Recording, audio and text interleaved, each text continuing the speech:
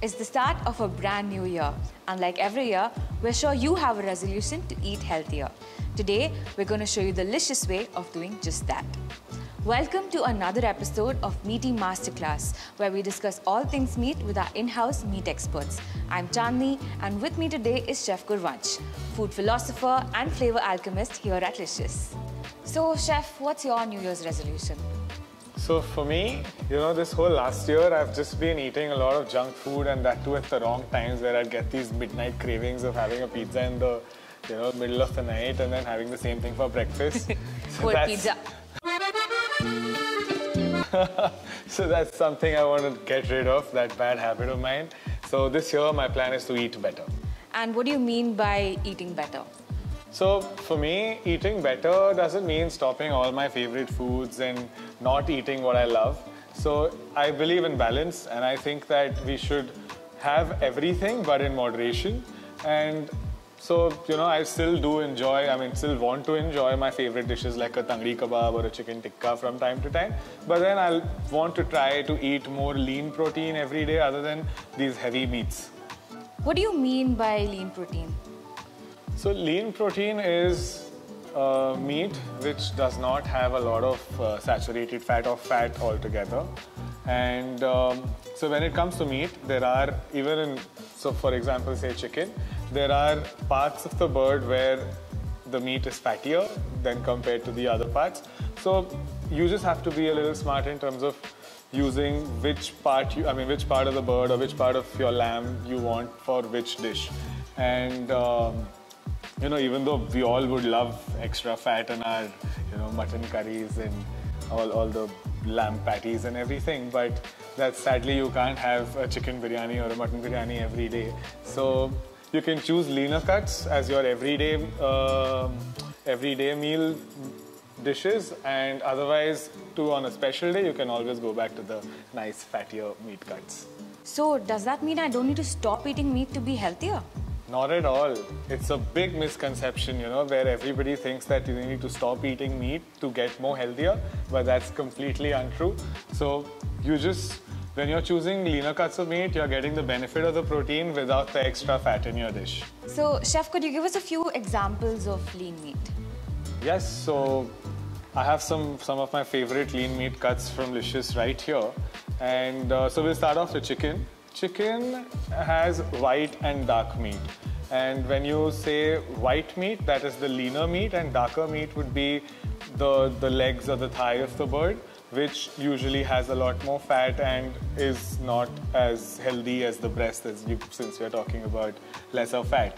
And so the dark meat is always good for, making your tikkas and curries and stuff, but even a chicken breast can do a great job with both. Only thing is you just need to cook it perfectly. And this, for me, is like my all-time favorite, the skinless chicken breast. And what are these other two cuts? So this one is the chicken supreme. So this is actually a fillet or a tender of meat right below the chicken breast in the bird. And this, in fact, is one of the most tastiest part of the chicken, where you've got your the maximum flavor as well. Only trick is it tends to go dry really fast, and it kind of cooks within a minute. So a lot of people don't really know how to cook it. Got it. And this one here are the chicken mini bites. So this is again chicken breast, but we've cut them up for everybody to easily be able to cook with. Maybe toss it up in a salad or some pasta, or just make an appetizer out of it. What about mutton? I know red meat isn't exactly lean. Yes, you're right. Red meat actually isn't a lean meat, but we here at Licious kind of have a way of making it lean, where we cut off the fat or trim the fat off. So here we've got two cuts of goat. So over here is the lean goat curry cut, and we've got the rich goat biryani cut as well. So the difference that I wanted to show was this. This is the fat that you see around the pieces over here. So that is actually the fat that makes your meat a lot more richer, and I know flavorful as well. But if you are, looking to eat something healthy, we've trimmed off the fat out of this one, and So finally, when you'll cook your dish, the layer of fat that usually comes up on a mutton dish would be much lesser in comparison when you cook it with this meat. So now that we've covered a few examples of lean cuts of meat, could you give us a few tips on how to cook it? I really don't want to boil chicken every day. Why would you want to boil it? It's already lean meat. That's what I've learned. So, you know, this is like a big confusion that healthy means boil your meat and eat it. You can even pan-sear it, you can grill it. The idea here is to use as less amount of fat as you would want, but keeping the chicken still tasty, and that will only happen if you marinate the chicken really well. So especially in the leaner cuts, marination is even more important because that kind of tends to make your juices of the marinade get in and your chicken kind of stays softer for longer. But otherwise, you can also, there are other cooking ways. You can steam your chicken, you can, for that matter, steaming works really well with seafood as well, but even chicken goes really good. You can make like a, like a poached chicken salad as well. So it's not necessarily just boiling it with salt and eating it like that. So there are a lot of other ways that you could, just make it much better and tastier. Okay, so here we've got a pre-marinated chicken breast ready.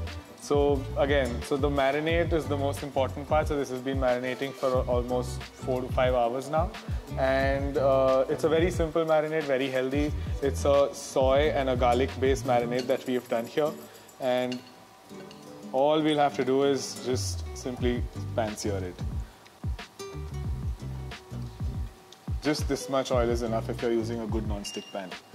So another very important tip that I have while cooking chicken is the amount of time that you cook the chicken for. Because since it's a leaner meat, it'll tend to get drier faster. So it is really important that you don't cook it for really long, because that's when all the moisture from the chicken would come out and it'll become very dry. So we'll keep adding the marinade little by little as it's cooking. Will that also help it not turn dry and stringy? Exactly, yes. So that'll help in two things, because since you're just pan-searing it with very less fat, so what that'll do to the chicken is it'll moisten the chicken as well, since it's got a lot of water in it. Yeah. And also it'll, again, not let it overcook. So here we're just adding a little bit more marinade. So, Chef, how long are you going to cook this chicken breast for? 3 minutes on each side. I think that'll just be perfect for the chicken breast to cook on a medium heat. But a lot of people don't want a crust, so y'all can even lower the heat to maybe a very low or a little more than just simming. So that kind of makes the chicken breast also not have a crust and be soft as well. So I'm also going to be covering the chicken with a lid, because that also helps our chicken to stay moist where the moisture isn't all evaporating away. That's a hot tip. Yes.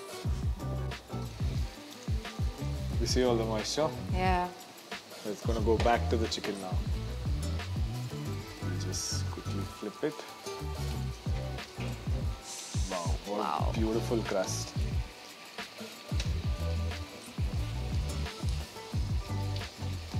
That looks awesome. So that would be a tender, right? Yes, this is the supreme now, which is nice. Coming out the tender. Okay, and our chicken's now ready. That looks so yummy, Chef. Can we eat it now? No, actually, we should give it a good 5-minute rest so that all the juices kind of come back together and it don't seep out as soon as if we cut it right now. Okay, fine. While we wait, do you have any tips for cooking lean cuts of mutton? For mutton, I would say that maybe marination is a very important step, again, like how I said for the chicken as well. But otherwise, you can just cook mutton like how you would cook a fattier mutton curry cut or whatever you're making. Only the difference will be that, the amount of fat that will float up after the gravy is cooked will be much lesser. But the chef in me wants to say that add a little bit ghee, but I'm not going to say that. Otherwise, yes, that's the only thing that I would say about mutton. Thank you so much for that, Chef. I'm so excited to start cooking with lean meats, and I hope you are too. Do let us know in the comments if you try out these tips and give this video a thumbs up to see more from us here at Licious. Stay tuned for part 2 of lean meats coming up next week where we cover seafood. Until then, thank you so much for watching Meaty Masterclass. Bye!